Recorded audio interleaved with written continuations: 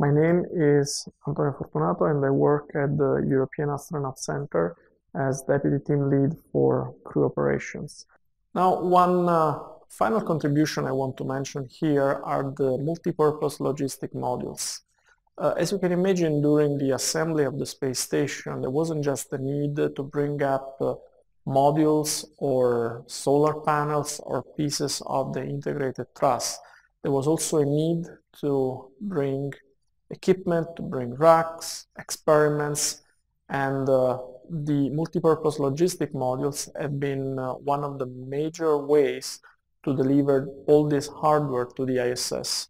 The MPLMs were launched in the cargo bay of the space shuttle, filled with whatever was needed on station, then attached to the space station for the duration of the mission, and immediately before the shuttle would de-dock, it would be also filled with the equipment that needed to be returned on Earth, detached from the station and put back in the cargo bay of the space shuttle. Now, shortly before the shuttle fleet was actually retired in 2011, it was deemed necessary to leave one of those MPLMs permanently attached to the station.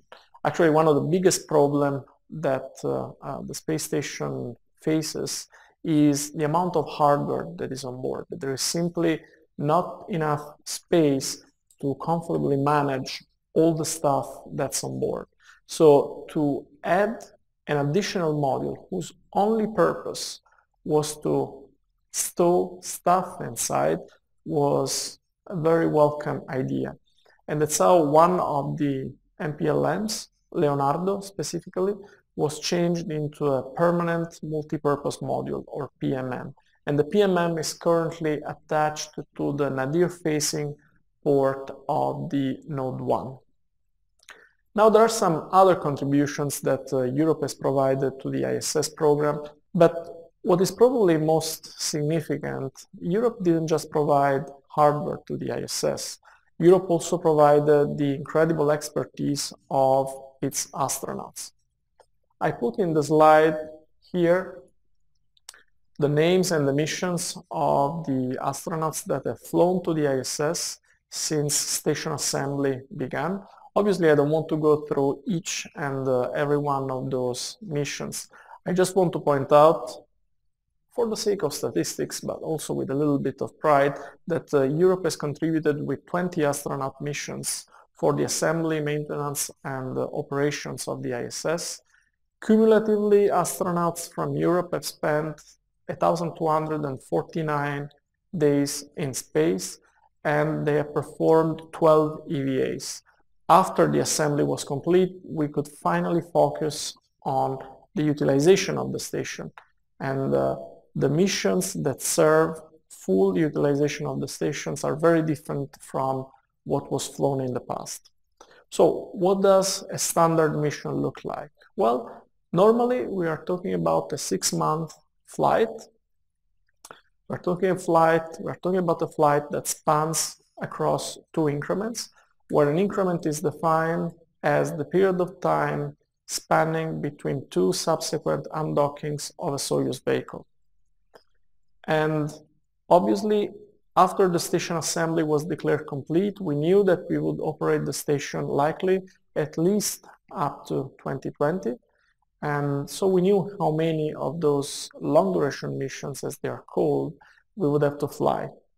We also knew how much each international partner has contributed to the station and the program. So we knew how many missions each international partner would be assigned in those rough first 10 years of full utilization of the space station. Here you see a nice picture from 2009. You have crew members from the permanent ISS crew sharing a meal with the visiting crew from the space shuttle that was docked at that point in time to the ISS. Now, once the crew gets to the space station, what do? Well, obviously the main reason why the ISS is in space is science, research. A lot of time is spent by the astronauts on the ISS performing science, especially human life science experiments, but also experiments in other fields like material science or biology, or simple technological demonstrations, or demonstrations of the efficiency of certain operational strategies. One of the objectives and one of the uses of the space station program is to actually serve as a testbed for future exploration missions. And you see here one such piece of equipment. This is the Microgravity Science Glove Box, or MSG. The MSG is the largest glove box available on the space station, but it can also be used for providing basic services to experiments that do not necessarily require the containment of a glove box. And you see here Paolo Nespoli during his last mission working on one such experiment. Also, the US lab hosts some exercise equipment. Here you see Alexander Gerst exercising on the cycloergometer. It is known as CIVIS. You see here the inside of the so-called WHC cabin, or water and hygiene compartment. The US toilet and toilet in general is important not just because it allows to manage the human waste, but it is also important because it is connected to the so-called regenerative life support system. After the retirement of the space shuttle, we will not be able to support a crew complement of 6 people if we weren't able to recycle the water that is being used on board. And if we weren't able, in other words, to take the condensate water from the air and the urine produced by the astronauts, purify it and turn it into drinking water. As mentioned, we are also able to perform echography. This is important not just for science, but also for operational medicine reasons. Of course, science is not the only activity that's performed on station. A big amount of time is also spent on system maintenance. And you see here just another example. This is ESA astronaut Luca Parmitano installing a hydrocyclone on one of the Columbus water pumps. And this hydrocyclone is actually used to remove gas bubbles that might have formed inside the cooling loops internal of the Columbus module. Now, other activities that are performed in space are robotics. This is what we mentioned before. Robotics is a big part of an astronaut's everyday life on the ISS. We have vehicle dockings, and vehicle dockings actually happen quite often recently, and most of those vehicle dockings are performed by robotics. And you can see here a picture of a captured HTV on its way to be berthed to the ISS. Also, one activity that is occurring more and more often are extravehicular activities. Of course, there were a lot of EVAs just to build and maintain the ISS. We had about 175 EVAs since the beginning of the program. Now, the thing is, systems fail, and systems that are outside fail as well. And when this happens, usually the astronauts have to go outside and perform repairs. And sometimes the repairs must be done relatively quickly because the system that has failed might have a specific impact on the overall station operations.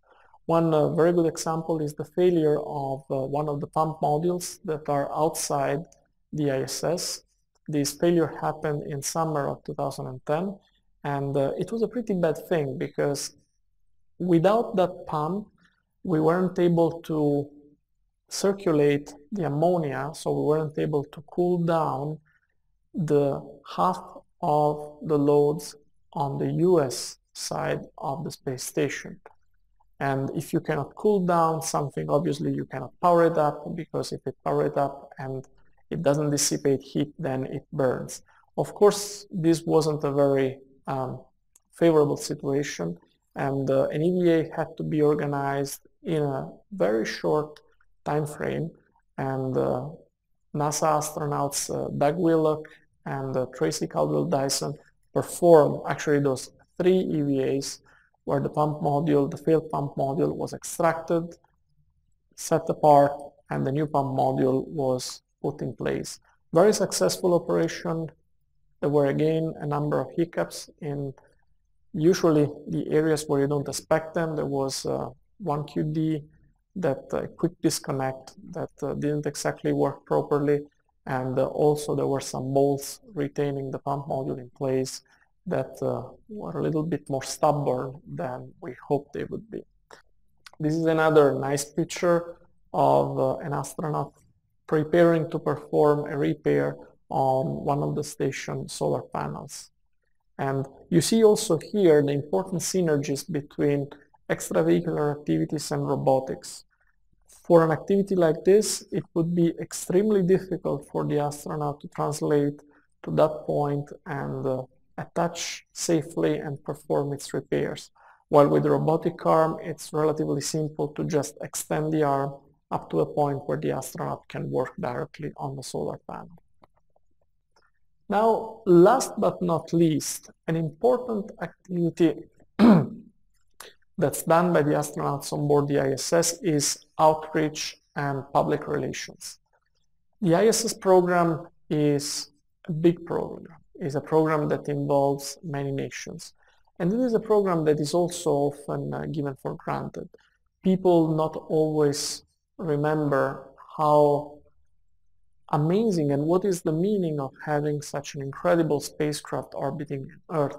Sometimes the impact of the science that's performed on board the ISS is not as visible because, for instance, it relates to questions that are in fundamental science, and those questions do not necessarily translate into visible products, into visible outcomes in a very short time. So it is very important that the astronauts actually engage in those outreach activities, connect, for instance, with their communities of origin, and explain the beauty and the usefulness of human spaceflight to people. Hope you enjoyed.